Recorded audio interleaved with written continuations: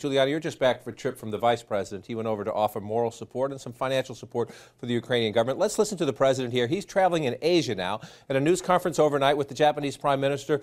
President Obama making clear that if Russia doesn't back down, and there's no indication it will, more sanctions are coming.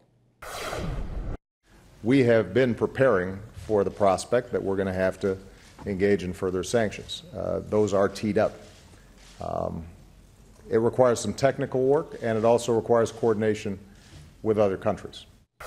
Teed up, the president says. Obviously, there is some work. You have to put the language down. You have to work with the European allies. Hillary Clinton, the former Secretary of State, also said yesterday she thinks the sanctions should be tightened and widened. And she says, I think Russia will pay a big price for this. First, let's start within the administration.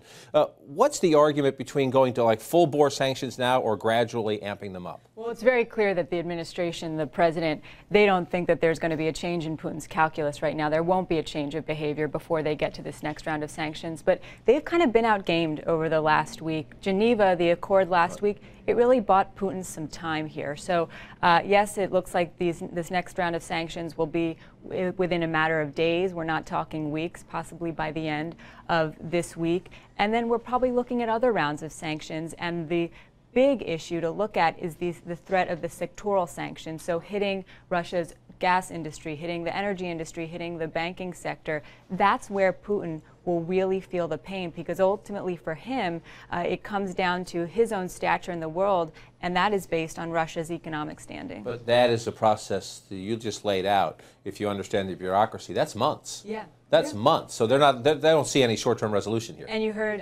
Hillary Clinton say that the U.S. and Europeans, it's going to require some patience on their part.